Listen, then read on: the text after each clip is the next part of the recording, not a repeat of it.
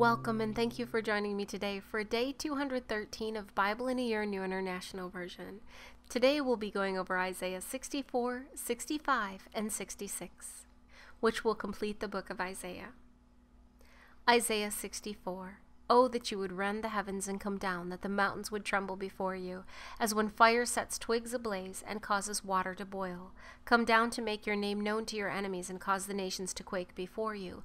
For when you did awesome things that we did not expect, you came down, and the mountains trembled before you. Since ancient times no one has heard, no ear has perceived, no eye has seen any God besides you, who acts on behalf of those who wait for him.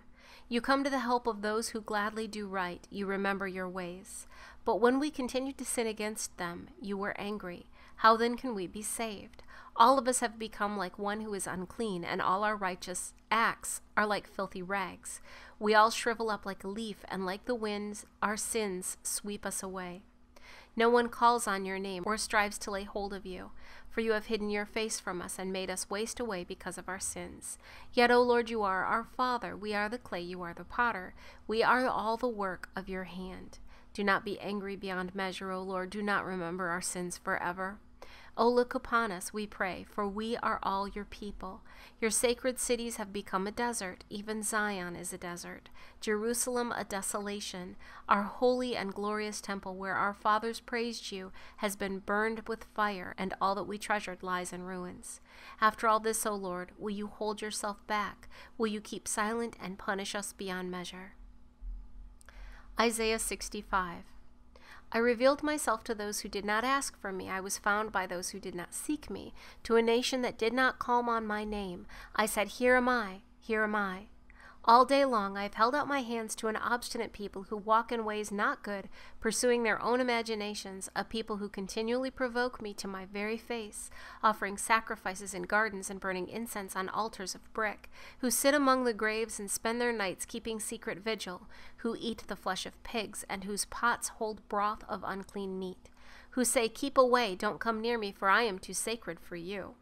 Such people are smoke in my nostrils, a fire that keeps burning all day. See, it stands written before me, I will not keep silent, but will pay back in full. I will pay it back into their laps, both your sins and the sins of your fathers, says the Lord.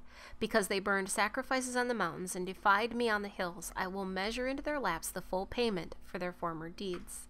This is what the Lord says. As when juice is still found in a cluster of grapes, and men say, Don't destroy it, there is yet some good in it, so will I do in behalf of my servants. I will not destroy them all. I will bring forth descendants from Jacob and from Judah, those who will possess my mountains. My chosen people will inherit them, and there will my servants live. Sharon will become a pasture for flocks, and the valley of Achor a resting place for herds, for my people who seek me. But as for you who forsake the Lord and forget my holy mountain, who spread a table for fortune and fill bowls of mixed wine for destiny, I will destine you for the sword, and you will all bend down for the slaughter, for I called, but you did not answer. I spoke, but you did not listen. You did evil in my sight, and chose what displeases me. Therefore this is what the sovereign Lord says, My servants will eat, but you will go hungry. My servants will drink, but you will go thirsty. My servants will rejoice, but you will be put to shame. My servants will sing out of the joy of their hearts, but you will cry out from anguish of heart and wail in brokenness of spirit. You will leave your name to my chosen ones as a curse. The sovereign Lord will put you to death, but to his servants he will give another name. Whoever invokes a blessing in the land will do so by the God of truth. He who takes an oath in the land will swear by the God of truth, for the past troubles will be forgotten and hidden from my eyes. Behold, I will create new heavens and a new earth. The former things will not be remembered, nor will they come to mind, but be glad and rejoice forever in what I will create. For I will create Jerusalem to be a delight and its people a joy. I will rejoice over Jerusalem and take delight in my people. The sound of weeping and of crying will be heard in it no more. Never again will there be in it an infant who lives but a few days, or an old man who does not live out his years. He who dies at 100 will be thought a mere youth. He who fails to reach 100 will be considered accursed. They will build houses and dwell in them. They will plant vineyards and eat their fruit. No longer will they build houses and others live in them, or plant and others eat. For as the days of a tree, so will be the days of my people. My chosen ones will long enjoy the works of their hands. They will not toil in vain or bear children doomed to misfortune, for they will be a people blessed by the Lord, they and their descendants with them. Before they call, I will answer. While they are still speaking, I will hear. The wolf and the lamb will feed together, and the lion will eat straw like the ox, but dust will be the serpent's food. They will neither harm nor destroy on all my holy mountain, says the Lord. Isaiah 66. This is what the Lord says. Heaven is my throne, and the earth is my footstool. Where is the house you will build for me? Where will my resting place be? Has not my hand made all these things, and so they came into being, declares the Lord. This is the one I esteem, he who is humble and contrite in spirit and trembles at my word. But whoever sacrifices a bull is like one who kills a man, and whoever offers a lamb like one who breaks a dog's neck. Whoever makes a grain offering is like one who presents pig's blood, and whoever burns memorial incense is like one who worships an idol. They have chosen their own ways, and their souls delight in their abominations. So I also will choose harsh treatment for them, and will bring upon them what they dread. For when I called, no one answered. When I spoke, no one listened. They did evil in my sight, and chose what displeases me. Hear the word of the Lord, you who tremble at his word. Your brothers who hate you and exclude you because of my name have said, Let the Lord be glorified, that we may see your joy. Yet they will be put to shame. Hear that uproar from the city. Hear that noise from the temple. It is the sound of the Lord repaying his enemies all they deserve. Before she goes into labor, she gives birth. Before the pains come upon her, she delivers a son. Who has ever heard of such a thing? Who has ever seen such things? Can a country be born in a day, or a nation be brought forth in a moment? Yet no sooner is Zion in labor than she gives birth to her children. Do I bring to the moment of birth and not give delivery, says the Lord? Do I close up the womb when I bring to delivery, says your God?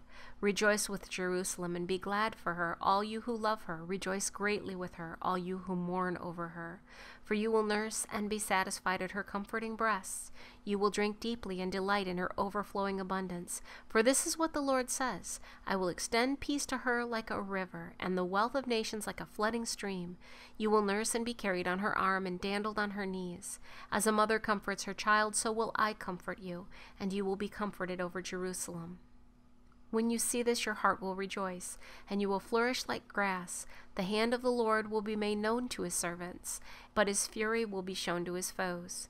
See, the Lord is coming with fire, and his chariots are like a whirlwind. He will bring down his anger with fury, and his rebuke with flames of fire. For with fire and with his sword the Lord will execute judgment upon all men, and many will be those slain by the Lord. Those who consecrate and purify themselves to go into the gardens, following the one in the midst of those who eat the flesh of pigs and rats and other abominable things. They will meet their end together, declares the Lord.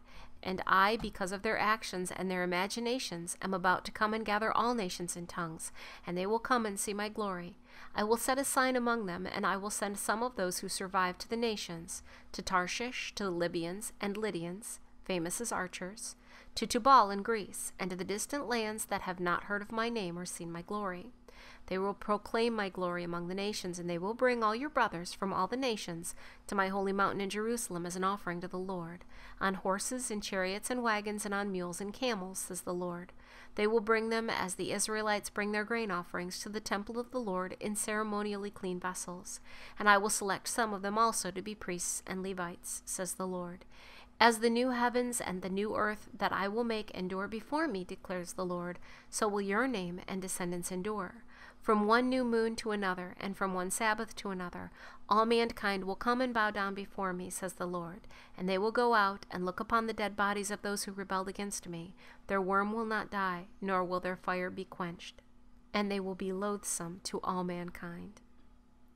Thank you for joining me today for day 213 of Bible in a Year New International Version. I look forward to seeing you tomorrow for day 214 when we begin the book of Jeremiah.